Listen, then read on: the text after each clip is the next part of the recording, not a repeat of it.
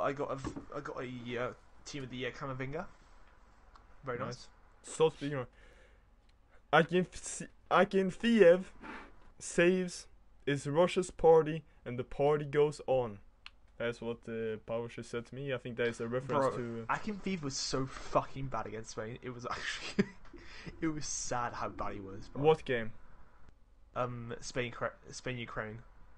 Bro, he was bad. Guys, I know. Guys, I know. Continue. Akinfeev was like ridiculously bad against Spain. Akinfeev, yeah, man, he was so bad. Where does Shakhtar Donetsk, right? Yeah, he's so bad, man. Bro, like this guy plays for a Champions League team. Like, hello. Yeah, man, it's crazy how bad he was. That's why I'm not gonna. The fact that he starts for Ukraine, man, like legit. Oh my god, he is so bad. Ukraine's not a bad team. Like they haven't lost for 2 years. Yeah, they have a really good team, Ukraine. Yeah. Akinfeev starts right there. All the games, man. No. But like, they're not a top team, but you know, they got some cheeky players there. Yeah, Akinfeev, he was so bad. I am not gonna make it. Oh my god. Do you make it? 30th. Oh Jesus. Akinfeev, he was so bad though against Spain, right? Oh, he was absolutely. Bro, he could not like.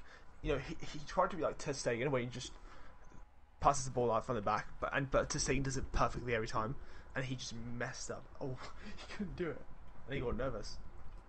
Okay, so what club does Akinfeev play for again? Shakhtar, I believe. Shakhtar Donetsk, yeah. He's played there for a while now, right? Yeah, like he's still like a goalkeeper in FIFA. Like he's decent. Yeah. You're talking about Andrei Piatov.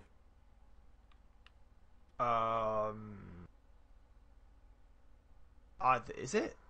I think yeah. it is. Akinfeev, he was the guy that saved the penalty against you in the World Cup 2018. Shit, you fucking dummy. Bro, oh fuck. Yeah, and I was playing along with it, so now we have a fucking 2-minute clip that Powers can upload on this video right there. Good job.